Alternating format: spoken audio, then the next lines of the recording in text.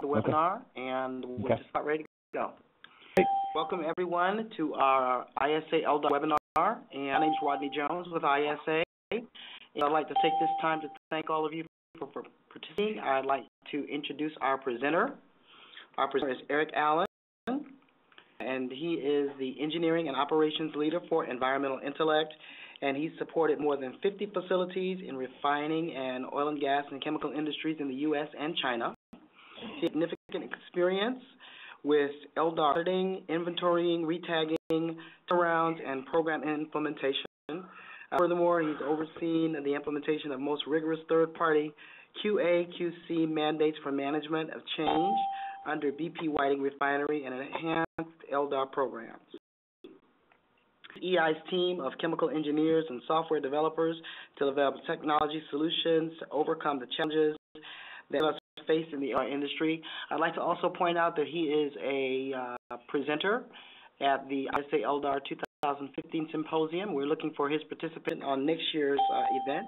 I want to take this time to announce that next year's event is going to be held in Denver, Colorado. The ISA 2016 LDAR Symposium is going to take place at the Hyatt Regency Denver Tech Center. It's a very nice symposium facility in Denver, Colorado. Many of our attendees from the LDAR Symposium in New Orleans indicated that that was the next place to go. And we will welcome Eric back to the program so that he can present many of the fine presentation that you'll hear today. I want to mention also that we're going to ask all callers, we're going to mute all callers so that he can present, and then we'll have a Q&A session at the end. With that, we'll turn this portion of the webinar over to Eric.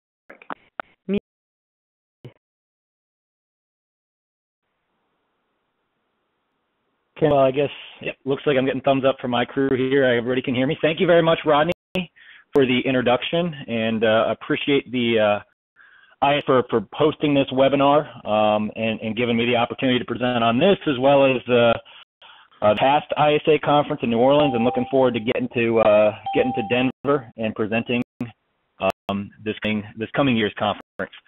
I've got a lot of information. It's funny, you put together presentations on topics that you're really interested in and spend a lot of time on. You realize that you've got a lot to talk about. So I'm going to jump into it real quickly. Hopefully we'll have time for maybe 5 or 10 minutes of questions and answers at the end of the presentation. But the topic we're talking about today are retags, LDAR retags, and revalidations. I want to make sure everybody understands the difference between those projects. I want to focus a lot on best practices that we've all picked up on through the countless projects I worked on and my colleagues have worked on, and also a discussion about some new technologies that are really empowering people and professionals in industry to deliver best-in-class LDAR programs. So with that being said, first slide. What are the typical challenges of a retag or revalidation project? I've listed a couple here that just about every project I've had involvement with have faced these sort of challenges, and I'll just list them real quickly.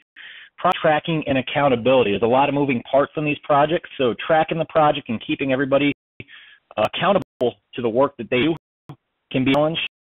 Quality control is a lack thereof. A lot of folks focus on what they call QA/QC, and really QC part, the quality control part. If you get that right, you're going to really prevent a lot of wasteful rework. So quality controls is a challenge a lot of these projects face. Deeper, all too often, all these projects are the main communication for data is on paper, on PDFs, on a master equipment list, and things we'll talk about. Paper is cumbersome. It's easy to lose. It's really not transparent for data. Merge tag history with new tag history. This is a really important compliance activity on tag projects. And depending on what database you're using or kind of who your database administrator is, this can be a real challenge on these projects getting that done. Lines and data. You've got a lot of eyes on your program, say in a particular unit when you're doing one of these projects, and these technicians are collecting really important compliance information in the form of red lines and notes. But if you can't make sense of it, you can't collect it, compile it, and review it, you're wasting a lot of valuable information. That's a challenge we typically see on these projects. Wasting time and money with intermediate unnecessary tasks. The technology that a lot of these projects are executed with requires a great deal of intermediate and unnecessary steps.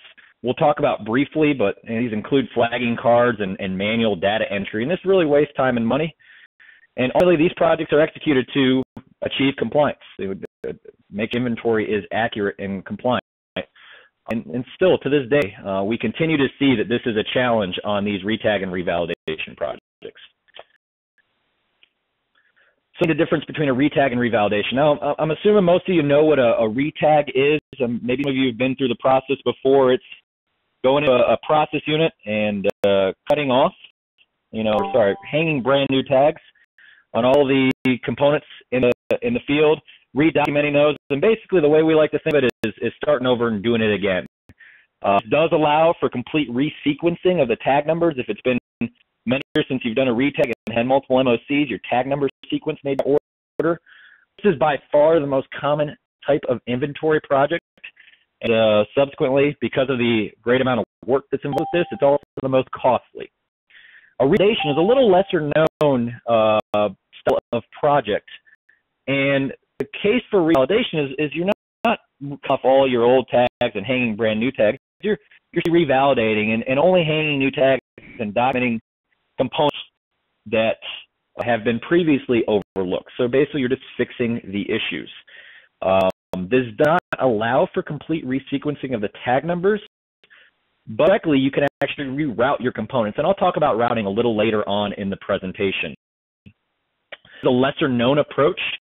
It can be completed for a lot less time and effort and money than a retag. However, there's new approaches that we're seeing industry adopt to execute these revalidations to make sure that at the end of the day, after these projects, you're still getting the same compliant inventory out of the process. And we'll talk about some of the best practices associated with that to ensure that a validation gives you the same outcome compliance-wise as a retag. Both retags and revalidations, I added this note at the bottom, should involve P&ID applicability review. That includes highlighting your P&IDs, field inventory review, and database updates. Tag or revalidation. Ultimately, these are compliance projects. The goal is to improve compliance. That includes inventory accuracy, the physical tagging, which not seem like a compliance activity. However, I know from my audit experience and knowing programs, if you've got a lot of tags that are missing in the field, it becomes very difficult for the technicians who are doing the monitoring and the repair folks who are doing the repairs to positively identify each component. So that's another complex activity associated with these. And also efficiency, route order and tag order. These are things that if you get route order and tag order wrong can really slow down your technicians and ultimately cost your program money. Decision to retag or revalidate determined by how you answer the following question. We prepared a couple of questions you may want to ask yourself. When was the last time you highlighted your P&IDs? Was it more than 5 years ago? Chances are there's been updates to those P&IDs that may be addressed to ensure your technicians have an accurate roadmap to do work off of. If you're subject to a consent decree, have your previous third-party audits identified any inventory-related issues, and not just one-off, we missed one valve, but systemic issues. If your contractor has internal audit processes, which I see a lot of best contractors will actually have an internal process for inventory audits, are they consistently identifying issues? Are you being notified that there's a bunch of newly tagged components on an ongoing basis? Are you undertaking significant process in the unit? They require you to go out and tag those components. And the last one is you're about to come under increased regulatory scrutiny, either enhanced enforcement priority from your region or your state, or potentially coming under the scrutiny of a consent decree, and want to make sure you get inventory right before you sign that certification of compliance. Decision, when do you, which way should you go? If you understand you want to address your inventory concerns, which way do you go, retag or revalidation? This is just a real general rule of thumb. We like to think of the 5% cutoff. If you do some study in your case studies in a particular unit and you find greater than 5% of overlooked components in that unit, a retag may be your best approach. That's because there's a significant enough level of components that starting over and retagging might be the best approach. If it's less than 5%, you may be able to get by with just a revalidation, just patching over the things that are wrong. Of course, there's many other factors that influence this decision. Route order, efficiency for the technicians, and tag maintenance. If you don't really know the answer to which way you want to go, talk to the technicians. They're the ones in the field that understand what needs to be done. They understand the challenges that the program faces. So them in the discussion is really powerful. We appreciate everybody joining in, and we want to make sure that we're sharing as much knowledge as we've collected over projects in our careers on these as possible. Some water. We do want to, after the end of this webinar, we will send out some resources to everybody who's attended, including checklists like this one you see here. Really go through this if you've got an upcoming retag or revalidation going on, to make sure that you and contractor are aware of these best practices and potentially can plan to implement these. And I'm going to go into a couple of these and subsequent slides, and hopefully we'll clearly define what each of these best practices are. And of course, if there's any questions during the presentation, wait until the end, or if you've got questions after you've gone through this material, maybe in a couple of days, don't hesitate to reach out to me. I'd be happy to provide more information on these. Let's start re-highlighting the P&IDs. We know that the PHA cycle is about 5 years where they're doing significant updates to the P&IDs. These are great opportunities to immediately after a PHA, when they revalidate the drawings, to revalidate your P&IDs. And I bolded newest there because if you go through the effort to view your speciation and highlight your P&IDs, don't waste your time by using outdated P&IDs. Make sure you talk to the CAD folks and get the current up-to-date P&IDs. Now, starting to highlight your P&IDs. Make sure you're sitting down with your process engineers and viewing applicability of each of the streams that you've highlighted.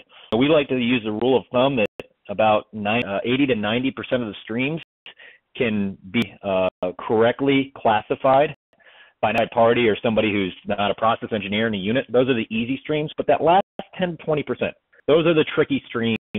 Definitely requires a process engineer's input to get it right. So you're sitting down, schedule some time with them to review those applicability determinations to make sure them right. We've listed a couple of things here, both for folks that are in the refining side as well as in the chemical side of things. Some sticky points or some things that are always worthwhile to ask a process engineer's help on. If any questions, I'd be happy to provide more detail as to those, but for the sake of time, I'm going to move on. As highlighting your P&IDs, make sure you record the stream name on the P&IDs and make sure that gets copied over to the database. We can do a lot of folks that will just highlight their light liquid, gas vapor, and heavy liquid streams. Actually take the time to write the stream names down, like you see the lettering here on this example screen grab. Now, why it's important? All databases that are commonly used allow for you to put in this information in the database, and that's what drives the emission calculating, relation and emission estimating. Furthermore, your technicians, such as during a retag, will use this information and write it on the flagging cards to communicate it with the folks that are doing the documentation, so it goes in the database. And ultimately, you want data systems that you have that go into your LDAR program to be aligned. The streams that are actually on the P&IDs should be the exact same as the ones that are in the database for those components. Best practice is to write the tag number on the P&IDs. And, a couple years ago, 5, 10 years ago, we saw a few folks that are doing this.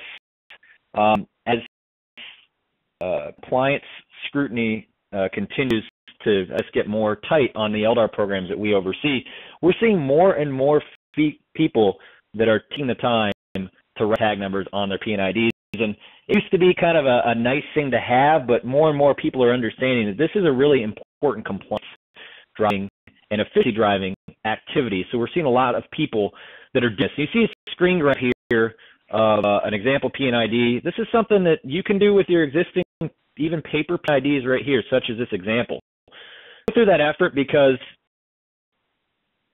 it's the only way you can ensure that all that effort you put into highlighting your P&IDs is mirrored in the inventory you get coming out of the project. Meaning that just because you highlight the P&IDs, that if that's actually what's been tagged and documented in your database, if they write the tag numbers on the P&IDs, you're certain that there is the true program that you're receiving in the database. Furthermore, there's plenty of efficiency gains that can add, such as on the MOC front, as well as for repair folks. We're seeing a lot of people that have these P&IDs with the tag numbers on it. When the work order and the repair needs to be sent to maintenance, just attach a version of the P&ID where the leak is. Very easy to do if you've got the tag number on the P&IDs. At the end of this, with some of the technologies we use, automate this process. Again, this is something you can do with your existing drawings right now. Now, the contractor accountability tracking side. We believe in trusting the folks that do work for us, but ultimately we believe in the trust but verify mentality of these projects. And pardon me, I'm going to get another drink of water. Now, when we say trust but verify, you'll see the image here at the right. This is an accountability contractor productivity report that our software prints out. And you'll see this was one run about 4 days into the start of a project.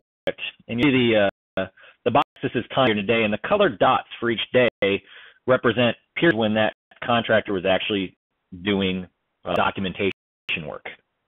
And you'll see some I guess, discrepancies, some gaps in the middle of the day. It looks like their lunch break was about 3 or 4 hours, and it looks like they weren't getting into the field until about 8:30 in the morning.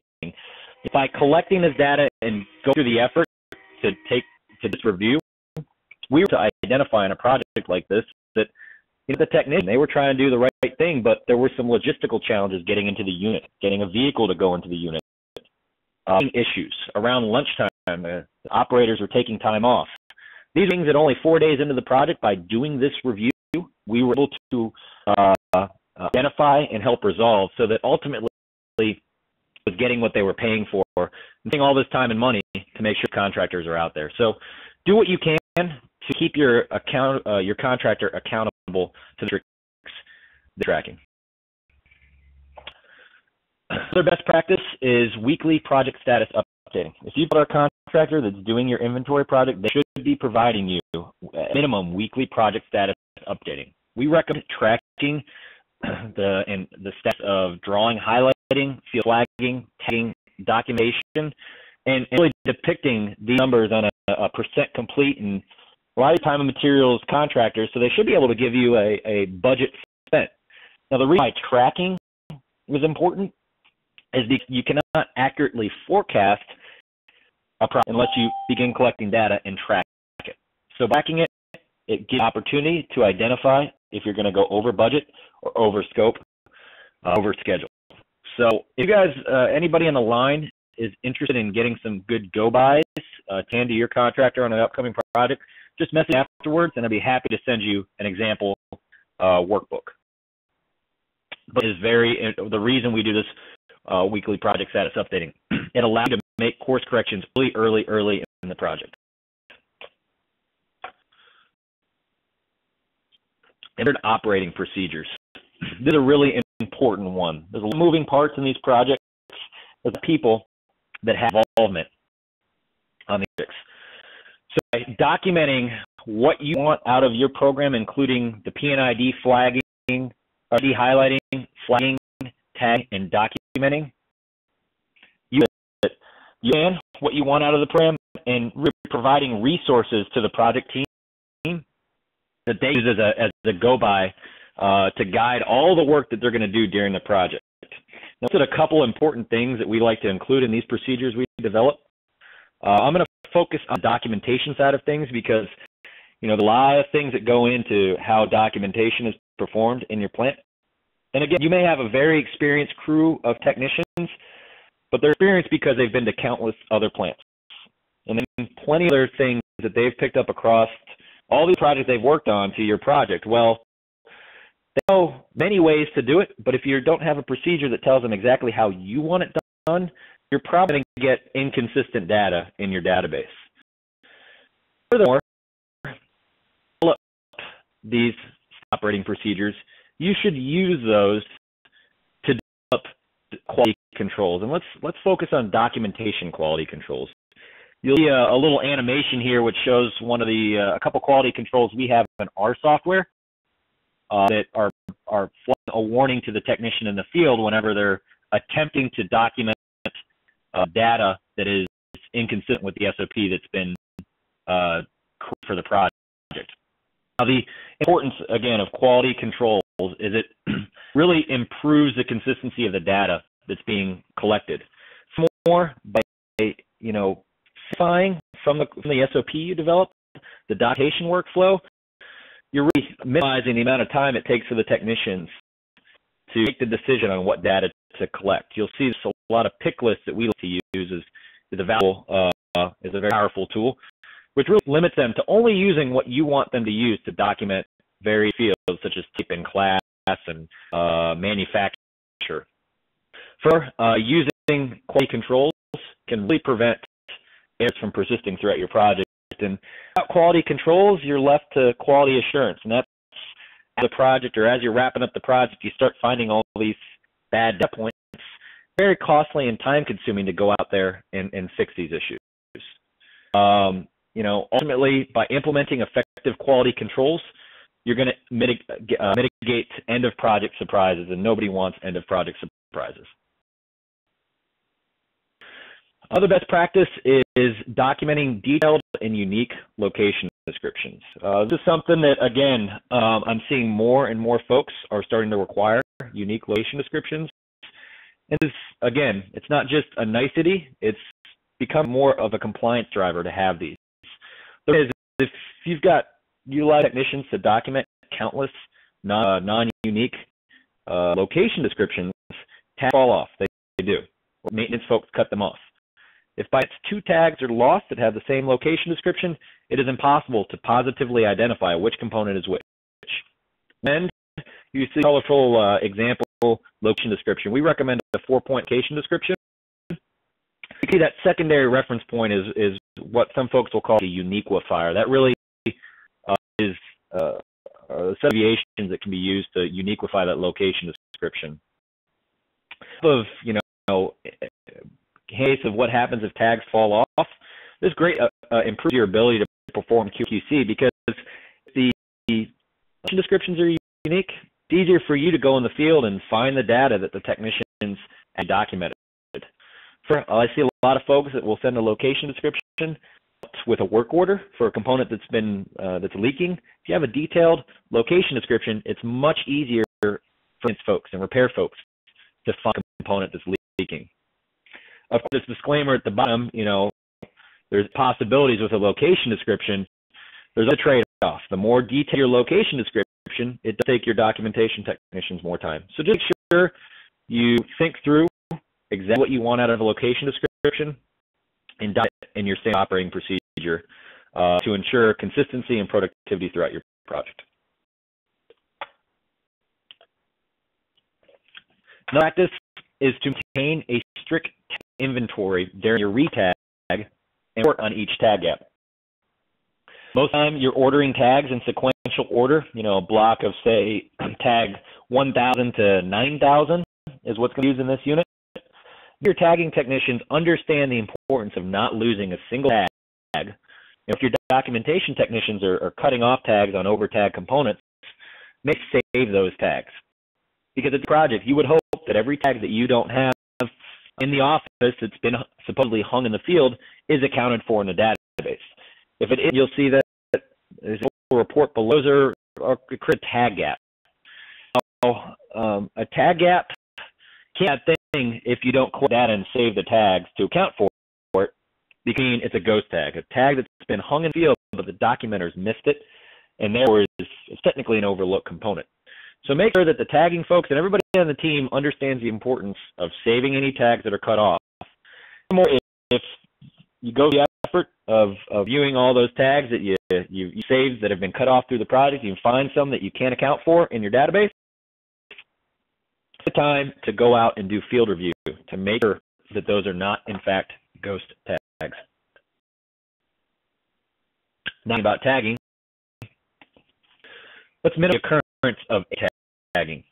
A-tagging. A-tagging, I've kind of tried to simplify the understanding of what this is with a little image here, but basically what A-tagging, how A-tag is created is if the taggers, who are often the least experienced LDAR personnel on one of these projects, forget to or miss a component, they don't hang a tag on it. Later, the documenters, when they're documenting it, identify that component, and usually the documenters are the more experienced folks on the project. If find a component, instead of having the taggers come back out and hang a tag on that, which would even be out of sequence, they instead just create a virtual tag. They add an A, a B, or a C after it, the closest nearby physical tag, and create this virtual tag.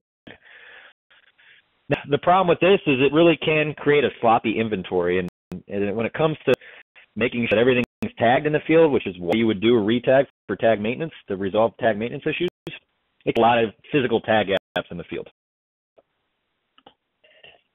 So to this, we recommend training your tagging technicians as much as you train your documenting technicians on component identification. Potentially pair them up in the first couple of days if they're very inexperienced with a documenter. It's definitely time well spent because they're going to learn things from the more experienced technician and understand the challenges that the documenters face in looking for and identifying components. The best practice, especially during a retag, is to record your old tag number and field verify to minimize Title V deviations. Now, what I mean by this is if they're going through the effort to hang a new tag on a component, they need to make sure that for every newly documented component, they record the old tag, because this is the only way you can merge the history, which I'll talk about a little bit later. Often we do see folks that still today, instead of going through the effort of collecting what the old tag was, they will simply just cut off, they will simply just inactivate all those old tags and start from new. Of course, it's something that, you've got inventory inconsistencies or component count inconsistencies. The Title V report, often it gets submitted. We've increased our component count by a couple hundred components or a couple thousand in a unit, and hopefully not a couple thousand. And really, this is something that the regulators and the people reviewing your reports are really going to ask some questions about. Why increase your component count? Those components that were overlooked historically, being a very low-hanging fruit for a regulator to come and want to poke around with to understand what's going on with your LDAR program. So, out of recording the old tag numbers, make sure that the format for the old tag numbers is consistent with what's in the database. And I'll show you an example with the software we use that actually lets the technician know, and will if they try to document an old tag that is not actually in the database or is potentially the wrong format, such as these ones that have the name and the dash I've highlighted. Definitely recommend, and this is a best practice, as you're wrapping up the project, if you've got a bunch, or you've got new added components that don't have a documented old tag, go there with the master equipment list of components that haven't been linked yet, and field verify to see if you can identify potential Title V deviations. So, merging tag history, you'll see a component edit window here from LeakDOS. Now, that old tag that has been documented, and don't just inactivate those old tags and add new components, but take the time to merge tag history to that new component. So you're actually just changing the tag number, that old tag, to the newly hung tag. Now, the importance of this is over all of the inspections to that new documented component. In facilities that are subject to NSPS rules, you have the 2 consecutive months of monitoring requirement for newly added components. If you do this, you have to basically monitor for 2 consecutive months all these components which you did not merge tag history. So this is creating a whole bunch of new work. Or, like we talked about earlier, if you don't merge your tag histories, it really can cause over-reporting of potential Title V deviation. So make sure you're going through the effort of merging tag history. And I'll show you how one of that we like to use will actually automatically do this to make this an easy process. practice is to perform thorough data QA/QC before updating the database. The database review, as many of you know, is becoming one of the EPA's preferred enforcement tools. It's easier for them just to request your database and review it than to actually show up at your plant. So make sure that the data that you're collecting and putting in the database is good data. You'll see a table here we've prepared of some favorite simple QA/QC reports, as well as a screen grab of some software of ours that will automate these checks. And before you load that data into the database, you want to QA/QC it, because really once it gets into the database, it can be very, very difficult to make edits to, especially if you process the data. Really, to make any sort of edits to the data, you're having to click through and edit individual component records, and you can hundreds and potentially thousands of components. This is hundreds of wasted man hours. Now, topic of QA/QC, and I can, if there's any questions afterwards, I can go into more details as to what the simple QA/QC reports. But we wanted to prepare a listing of some of our favorite advanced QC reviews that I've listed here. We'll send these out, but these are reviews that often aren't standard canned reports that you'll find in a database. These require a little more work to do, but if you couple these and you find errors, it's definitely a worthwhile review. I'll start with the first one, is one of my favorite ones. It's just a major equipment review. There's a lot of folks that don't do this. Off your highlighted P&IDs, you should very easily be able to type a list of what major equipment, such as pumps, are in LDAR service and ultimately to be documented. Now, this involves doing that and also comparing it to location descriptions that are documented in the database to make sure that every one of those pumps is referenced location description and is actually documented in the database. This is an example of kind of a non-standard review. We find these as being very, very powerful QA/QC reviews to perform. Now, the revalidation best practice. Make sure you field verify every component. So walk down individual routes. A lot of times, people will misinterpret a revalidation as just being spot check QA/QC. That's not the case. A true revalidation, during revalidation, you should be able to walk down every single component that's highlighted on your P&ID and account for it in the master equipment list. You'll see, here's a screen grab of a recent project of ours where the dots represent valves that our technician actually revalidated, and you'll circled in red there. By checking off individual components on the P&IDs that have been revalidated, you identify those red circled valves like the one I showed here as things that you need to back out and field verify. Is maybe the P&ID out of date? Is that something that needs to be updated? Or is that actually something that the technician didn't revalidate and make sure is accurate? Another good thing, I have the printed out master equipment list. We definitely recommend having your technicians go out with a copy of the master equipment list and checking off each and every piece of component, each and every component that's shown on that list. For the project, you may come across components that weren't field verified. If your technicians are confident that's everything, but there's still things in the database they haven't found, you definitely put some extra scrutiny on that to make sure you understand why they find it. Is that potentially a component that's not actually in the field?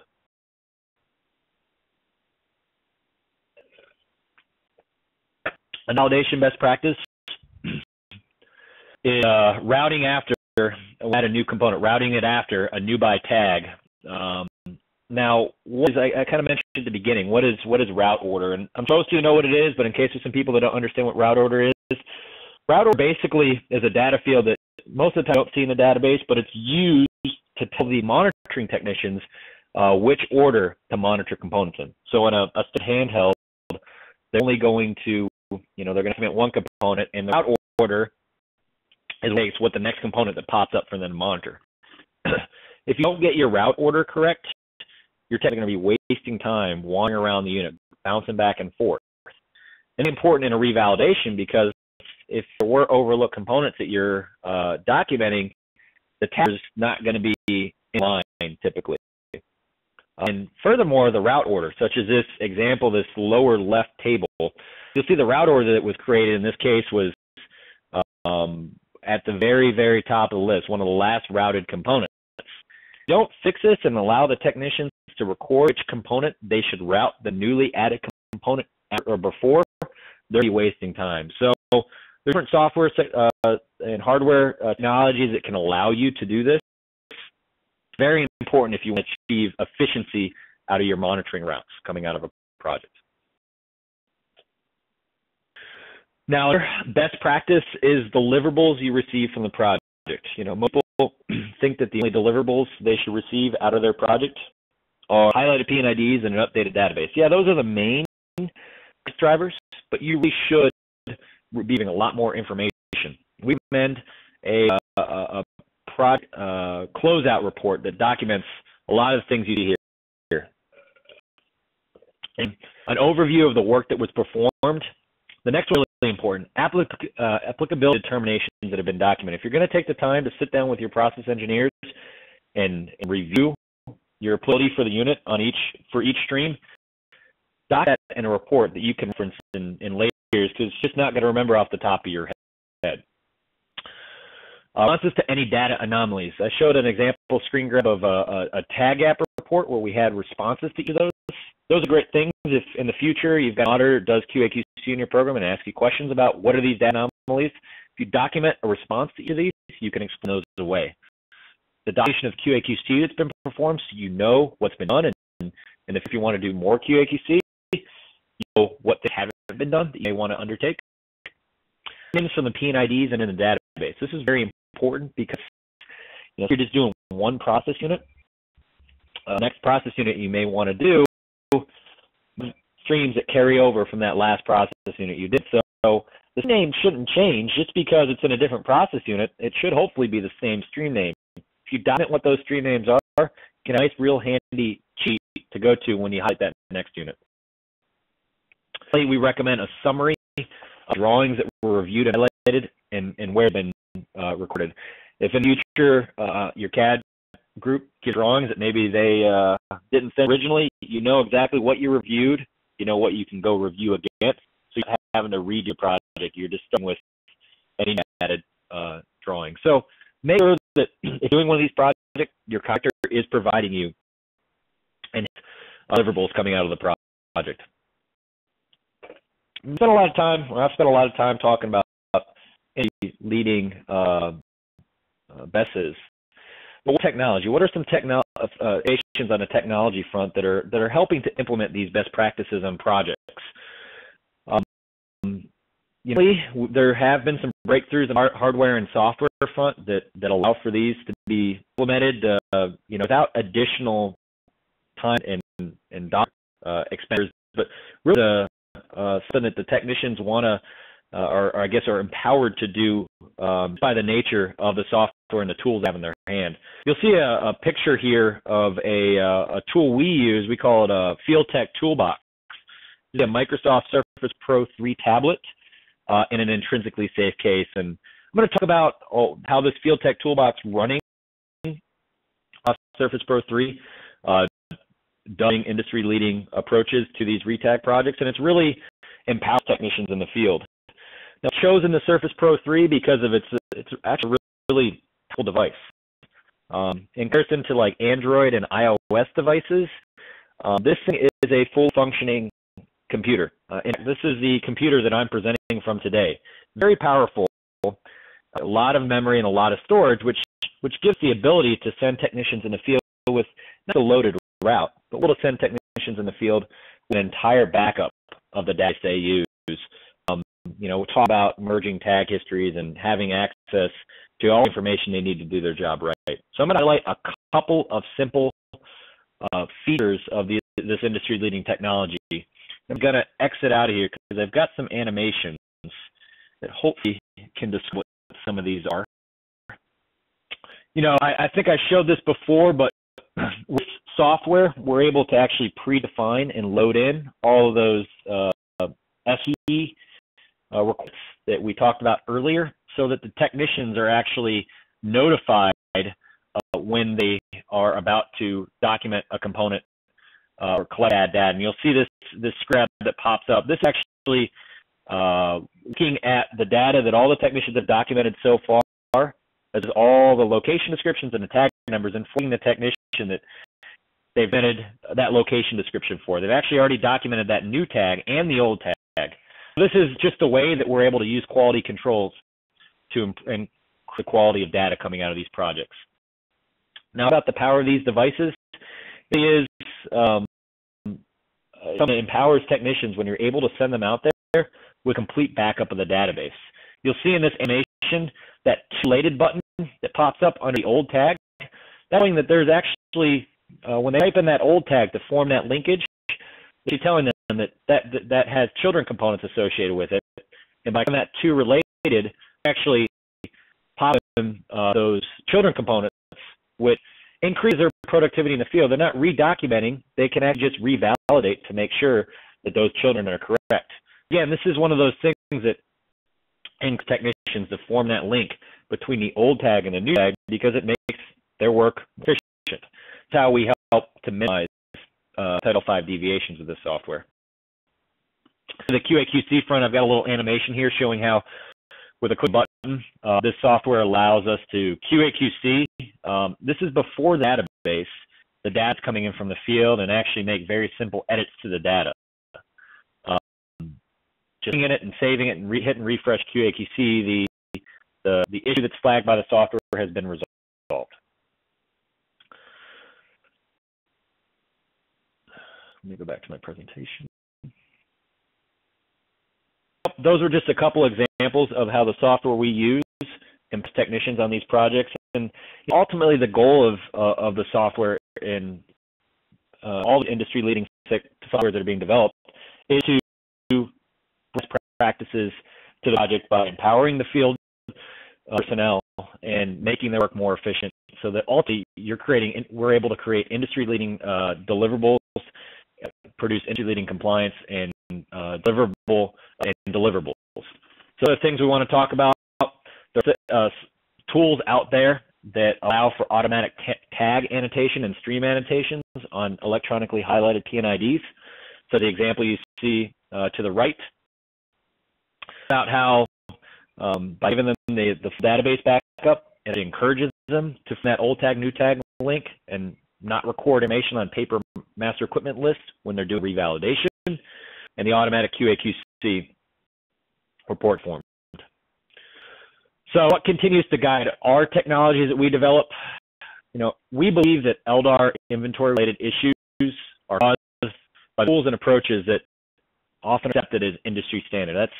That's for an antiquated hardware technology. We believe that paper and manual data entry are the enemy. Not only is it wasteful, but it produces opportunities for error when you're manually entering your data or not actually catch up that a technician wrote on paper. With this, we're able to leverage modern hardware to empower field personnel in the field. We believe that the technicians want to do a good job, but if you don't give them the right tools to do the job right, they're not able to do their job right. And also, we believe there's a better way to do things. So that's a real quick overview of some of our technologies. Happy to have a more enhanced discussion around technology, but I think enough time here. I've gone over a lot of material real quickly, about 10 or 15 minutes. Are any questions? I'd be happy to answer them.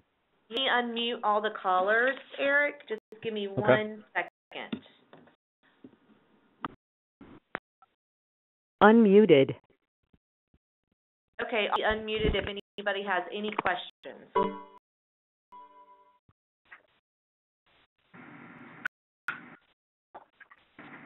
Well, their questions are all right.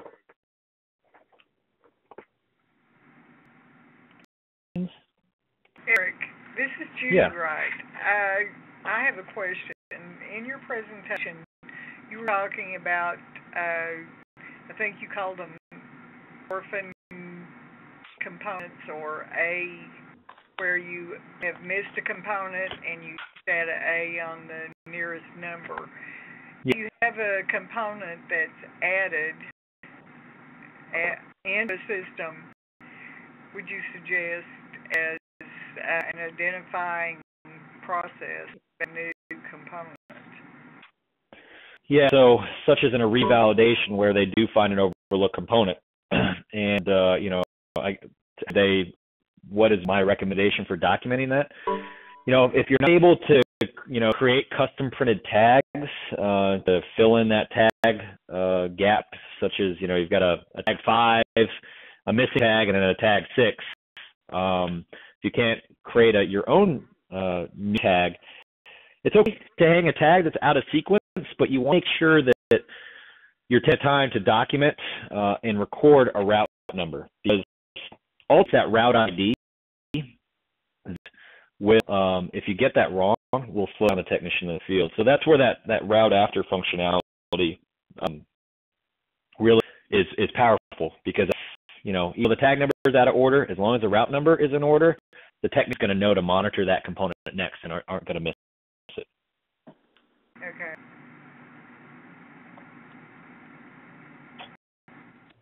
Okay. Any questions? That was a good one. Have you seen facilities use isometric trains instead of P&IDs? And have you have an opinion on one versus the other? Yeah, a couple of facilities that will use isometrics. I've seen both cases. I've actually spent quite a bit of time at a facility where they had a tagless LDAR program, so they only documented virtual tags on their isometrics. I believe it was the former Enza facility that they were known for having metrics in addition to their tags. And I really think that it is definitely a way to, if you've got that case, to make sure that, hey, if a tag does fall, you know exactly what tag should be there. There definitely are challenges with isometrics. It's a lot of information. You're depicting every piece of pipe on a typically 11 by 17 or 8.5 by 11 piece of paper. So, we are, as one facility, we're working with trying to electronicize the isometrics so that they're going out there with a binder full of paper, but they're just going out with like a tablet that has the isometrics on it. I think it's very useful to have those if you've got significant enough CAD resources that they can maintain those. But through changes, having to update your P&IDs as well as your isometrics, that does take a little extra time than just updating the P&IDs and going in the tag route. It can produce a lot of benefits. There are some challenges, and it does, require some additional effort. But I am seeing a couple facilities that have those. Hey, this is Joe McHugh. For the facilities that do use isometrics, do they do the highlighting on them as well, or just with the P&IDs? I've seen sites that will highlight both, especially when you're looking at isometric, especially around where speciation will change, like the top of a seal pod or something like that. It's helpful to have it highlighted. I also see at those same facilities, they won't go through the effort because a lot of the isometrics that you see, there's no change in speciation. It'll just have a note on there that says everything on this is light liquid naphtha or something like that. Again, that's another challenge with it is if you're you need to highlight your P&IDs on an isometric program because the P&IDs give you a better understanding of kind of the speciation profile. A process engineer knows how to read those. You've got to mirror that over onto your isometrics. Challenges associated with that. There are ways to integrate with some of the new CAD technologies to automatically generate, if you've got electronic highlights in your P&IDs like what we produce. There are ways to generate highlighted isometrics, but we haven't asked anybody yet to do that.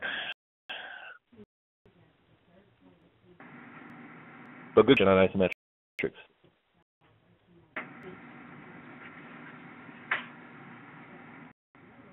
Let's keep them coming. One more question, Eric. Yeah. Have you had any experience with barcoding components and using barcoding in the field? I just, on our website, I actually just put up a blog post about some regulatory insights and some Chinese regulations that are coming out where they're requiring barcode scannings over code tags in China. From my experience in the States, at least, I see people that have them. A lot of people that will utilize them to their full abilities, requiring that the monitoring technicians actually can only document a component if they barcode scan it. That's ultimately what the folks overseas in China are looking for, is a level of assurance that the technicians are actually at that component. The challenge with barcode scanning and all those and requiring that is, what do you do when a tag falls off? The technician may know that, what the tag is, just because it's, tag out that's in order. But managing how they would override the barcode scanning is something that I could see being a challenge. I would say two sites that use barcode scan tags, but not everywhere.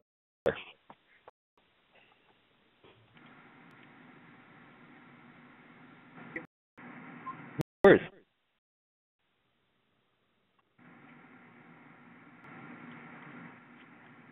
What kind of I saw the technology you had was developed by your company. Have you seen LeakDOS Mobile and the capabilities of that? Have you worked with clients that use that and not technology? Yeah, we've been following what LeakDOS and Guidewire are doing. We put some content in a recent newsletter about this, or maybe the last newsletter. A step in the right direction. We like it just because, the old Archer 2s and even the Archers that a lot of folks use are just, they're 10, 12-year-old technology. You can't, do a Verizon and try to buy one of those, they'll laugh at you because it's just such antiquated technology. So the move to a more modern piece of hardware is good. Now, there's, that we see with Android and iOS is that, that's very much optimized for like a cell phone experience. So they may be very powerful devices, but they just don't have the full, customization that you can have with the software, as well as the power. Some of the things that we're able to do with Windows. So actually, the tablet that I showed, we just use it's a Microsoft Pro 3 that runs Windows 8. Very powerful device. And I've seen a couple folks that are using the new version on an iOS of LeakDOS Mobile on iOS, and they're running their P&IDs out in the field on a little device, but they're not.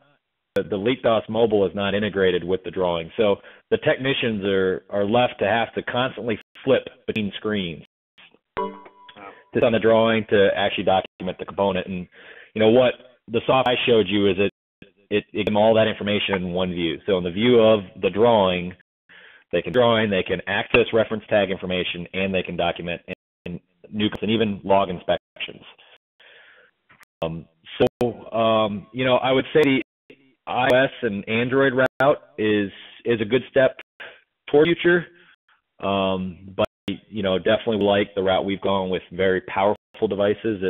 Even powerful, it's still given 8 to 10 hours of battery life, and the route we've gone with it. Is that your question? Yeah, thank you. Yeah.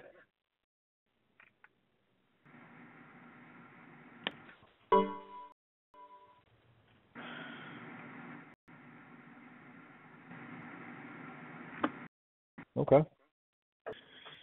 We have any questions from the participants? Somebody said that they were recording this presentation. Is there anywhere the presentation or the participant can get a copy to go forth if need to be? The presentation will be available on the LDAR page on the ISA website. It should be available by Monday. Okay. And send out a link to all the people that were invited to the webinar. I can send out a link, especially for those that were unable to attend. I'll make sure that is available to everyone. Great. Yeah, and furthermore, like I said at the beginning, we're going to work in the next couple of days to wrap up some of this content into some checklists and project status reporting templates. So I think for Rachel and Rodney, we'll get an attendee list with email addresses. We're going to work on sending out that information so you all have access to a checklist. If anything's come up on the checklist, please know. Happy to answer any questions. Eric, and I do want to say I appreciate Environmental Intellect and all the support of ISA LDAR activities. Thank you for sharing your expertise with us today. And to the participants, if you'd like to hear more of Eric's presentations and his technical background, he's going to be presenting again at the ISA LDAR Symposium in Denver, Colorado. That's going to take place May 16th through 17th at the Denver Hyatt Regency Tech Center in downtown Denver in May. So please make plans to attend. We're going to be sending out formal information and a call for papers. And we're excited about Eric's participation there, as well as a number of other speakers and EPA experts. Thank you so much for participating with us today. Thanks, Eric. Thanks, everybody. Have a good day. See ya.